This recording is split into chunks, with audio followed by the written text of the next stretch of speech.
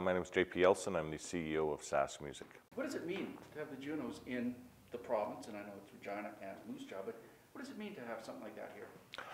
I think it's crucial with respect to the development of your Indigenous industry, in the sense that it provides a recognition and a spotlight on our local talent that without this national event, they just wouldn't have that type of exposure. From a creative industry point of view, with the keyword being industry, it's all about the sale of units. Now, the unit can be the traditional cassette, it could be an 8-track, it could be the new revised vinyl, it could be a CD, or it could also be a download of a single song. That's a unit. And that is one of the many revenue streams that our artists have to try to make a living.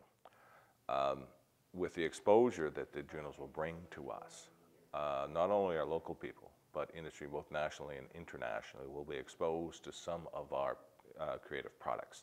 And in that sense, and the purpose is to move more units and help our people make a living. You've been to a few Junos in your time.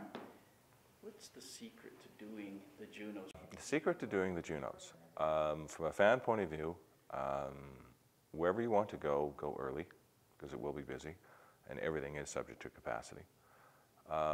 Keep an open mind. Just because you haven't heard of somebody, as we have 100 acts in town, doesn't mean you won't like them.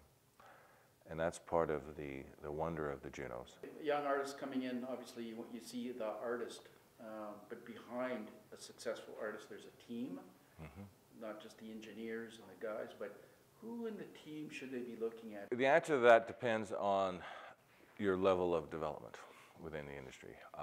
For many of our Saskatchewan artists that are young, up and coming, most of those positions in the team, they will do it themselves.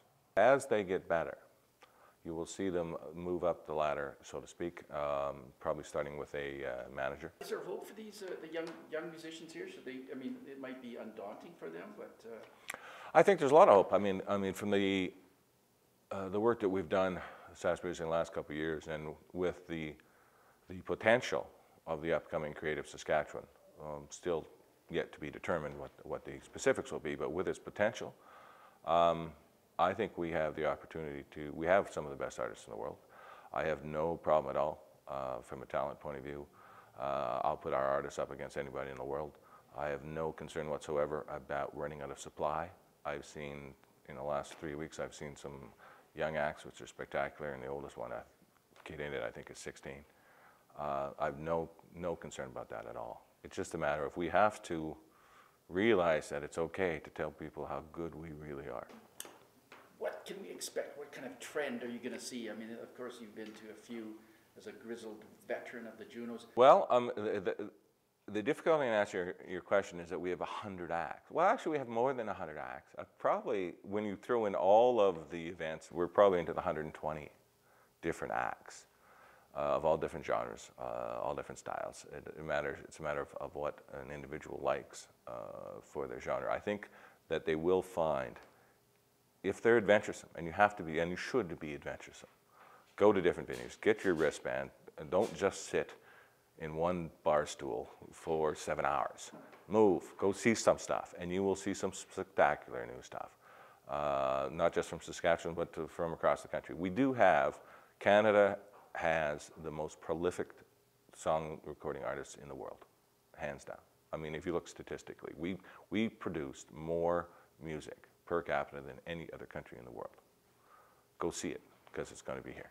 Well, in I think it's 10, 12 days, if you have nothing else to do, get out of your house, come out of your basement, go see the greatness that our country has. Come downtown, go to the venues. It's going to get loud. See you in a week.